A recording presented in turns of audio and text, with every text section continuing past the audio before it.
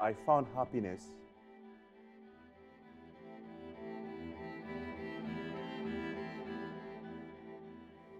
serving my country genuinely. With all my heart. Obviously, I'm not going to do sports forever.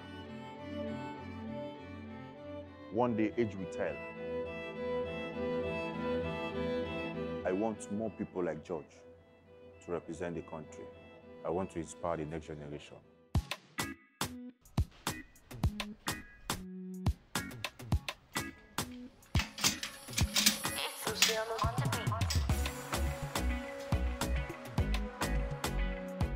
I've lived in this stadium for over 20 years now. 3 weeks from now, the stadium and the hostels will be under renovation. Despite everything that I've done for my country, soon I'll be living without a home. Being disabled, you don't just live anywhere you want to live.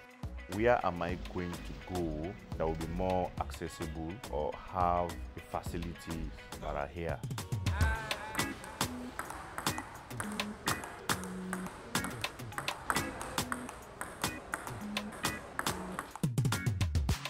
We just saw policemen in the stadium. Tomorrow, everybody should leave the hostels.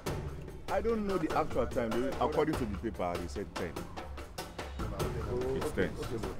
The operation will start in the next 20 or 30 minutes. And they are going to break doors. Yes, we need the renovation, but the way they want to do it, you understand, it will turn another way tomorrow. If the peaceful way or the calm way doesn't work, we'll go the radical way.